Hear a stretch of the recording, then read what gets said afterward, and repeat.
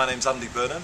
I'm the Member of Parliament for Leigh, Shadow Health Secretary and former Chair of Supporters Direct. I'm here today because I've got a huge affection for this organisation, spreading those cooperative values into our national game, reconnecting football with its roots, and I want to see the co-op principle grow and grow in football over the rest of this century. So I'm here today to send that message out clearly.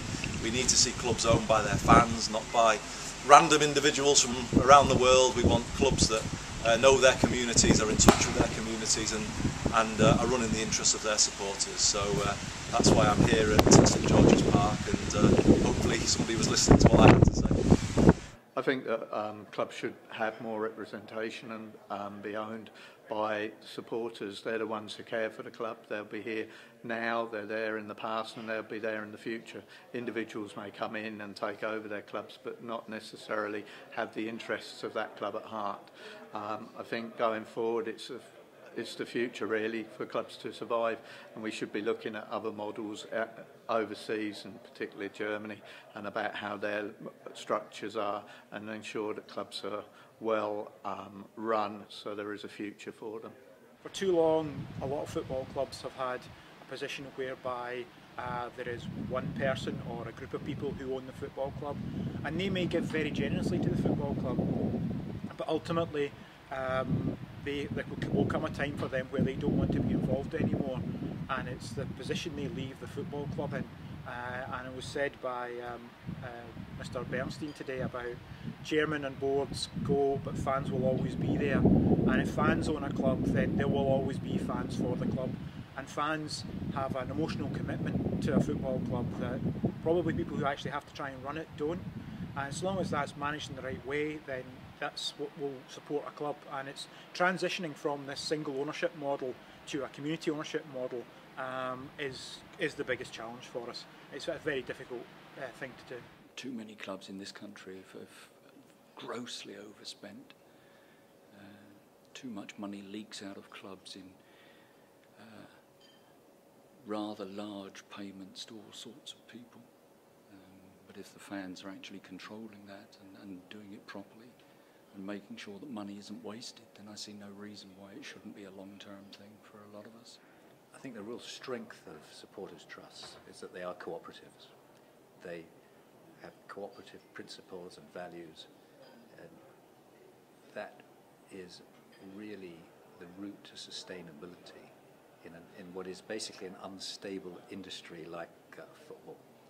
So we've had a lot of support from the co-op movement in the work that Supporters Direct does. We're very grateful for that, and it really is one of our strengths that Supporters Direct is a cooperative of its member trusts, and the member trusts are themselves cooperatives, and they bring those cooperative principles into football, which is very helpful for the clubs. Well, I think we need to look at business regulation in terms not just of fair finance, but also of investment in cooperative ventures and so on. I think investment is probably the big issue, along with regulation, and along with a change of attitude.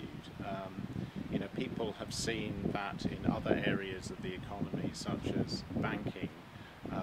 A speculative approach and a top-down approach doesn't work, and it doesn't work in football or entertainment industries either. So I think that's the big change that needs to take place, and there's something about the cooperative ideal as part of that, which is not just an ideal, but actually is a practical way of working and bringing everybody on board. Businesses that end up being run just by small elites benefit only those elites. If people want to have a future in football together, then they have to take ownership. It's a very important part of that. If you look at how successful German football is, both on the pitch and off it, if you look at how affordable it is for the fans, then really that's the model that a lot of countries need to follow. The fact that German football clubs can't be taken over by law in Germany is surely the way that football should go across the world. and be less of a business and more of a sport that it used to be. Plenty's Plenty is a great initiative, and we've seen this week, with the, football without fans is nothing. The Spirit of Shankly were really leading that in terms of, we've got to highlight this as an issue. If this doesn't happen, people are going to be discouraged from going. We're not going to be able to engage the younger generation, and therefore there won't be that consistent fan base, because people will be reluctant to go because they just literally can't afford it.